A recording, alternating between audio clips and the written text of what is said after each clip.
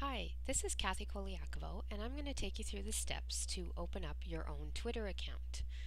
First thing, I usually recommend that clients open a Gmail account or some such other email account that you can use for your social networks that keeps any notifications or other emails coming in separate from your main inbox. For instance, I prefer to have my work email inbox not fill up or get any notifications from any of my social networking profiles. So that's why I always recommend a second email account. So to start up with a Twitter account, you would go to twitter.com. You'll come to their main page just like this one, and you will hit sign up now. You always should put in your real first full name. The reason that I recommend doing this is that you can have your name will come up in online searches if you have your real name registered here. And that's how you tend to want to have people know you when you're setting up Twitter for your business. You want them to get to know you by your real name. So I would recommend you enter your proper name in this box. Then you want to pick a username. I always suggest picking a unique name, something that's going to easily identify you and something that makes sense for what you're going to use Twitter for. I personally opened mine up in my business name because my last name is very hard to spell. So that's something some people will look at. If you want to use your real name, go ahead and use it there. You only have 15 characters to do this in, so you have to keep it sort of short and sweet. That was another issue with my name. So what I'm going to use for us here today is just a number testing 1627. It's going to let me know that it's an okay username to use. No one else has it. If someone else does have the name you're looking for, you will have to pick something else. And sometimes what people will do to make it just a little bit more unique is put an underline button in the middle. And if your first name and your last name, and that'll help you out. Then you have to pick a password, and it will try to pick one a little harder than I did. It will register your password, and then you also have to set up an email account because they're going to send a confirmation for you to open your account, but also this will be your email notification that Twitter will use for any connections and contacts with you. So I'm just going to use a Gmail one that I have set up. You will click this button, let others find me by my email address, if you want to allow other people to search through their contacts. If they see that your address is online or is connected to a Twitter or Facebook account, they'll use it for different networks, then people can find you and send a note, hey, would you like to connect? That's what that little tick box is. If you want to keep your email private, don't tick it. The terms of service are all through here, which you should take a peek at, look at. It's pretty standard, as are most. And then you hit the create the account button. This, I want the inside scoop. If that's ticked, then you'll be allowing Twitter to send you their email updates and their newsletter. So you're going to hit create my account. It's going to give you a check and a capture box. I'm not very good at getting these correct all the time. I guess my eyes are getting a little bit old.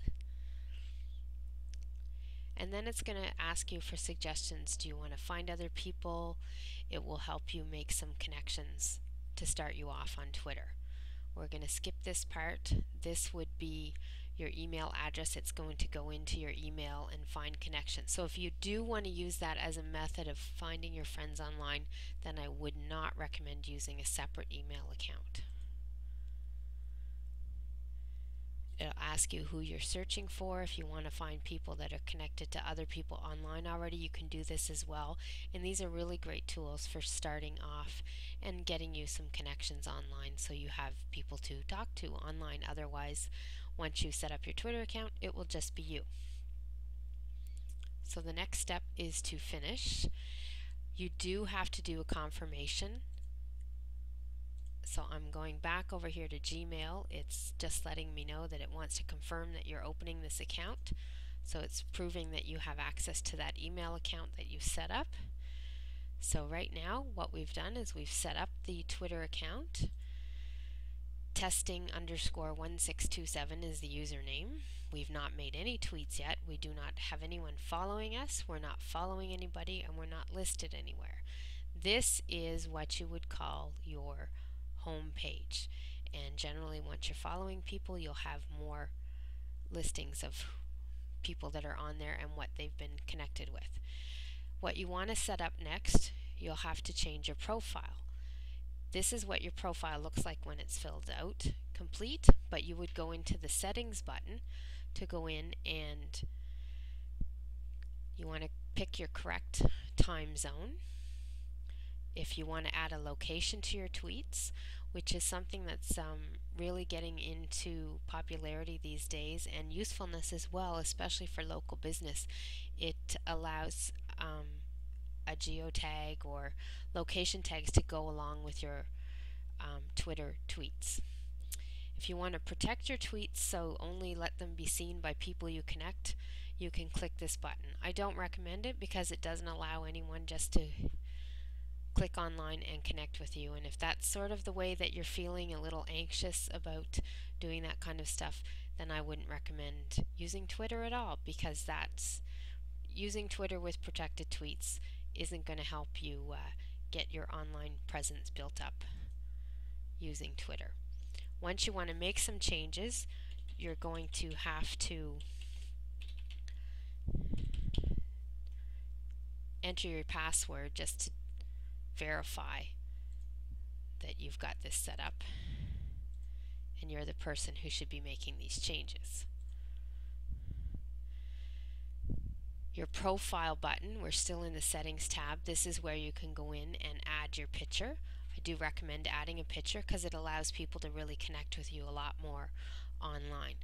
I normally recommend using your actual photo, professional as you can get it.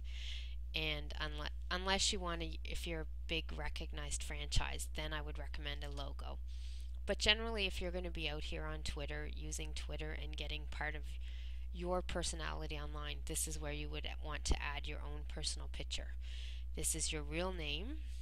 You want to put in your location as well, and I usually recommend city and state. You can put in your website,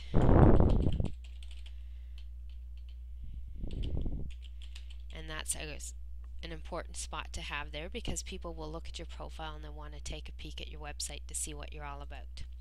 Your bio, you have 160 characters to use in creating your bio. Whoops. And you want to use keywords as much as you can. Keywords are the words that people will use when they want to find someone online that's doing what you do for business. So if you're a dentist, you want to have the word dentist in here. If you're a printing company, you want to have the words printing company in here. Think about how people are trying to find you and your service online and use those types of keywords in your bio.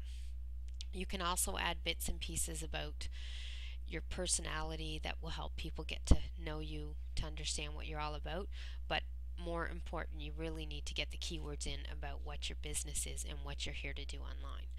And then you would click save in order to save the information on your profile. Now when we go back and click the profile tab, you've got your bio over here, your website is here, your location, as well as your name. And that is the basics for setting up a Twitter account.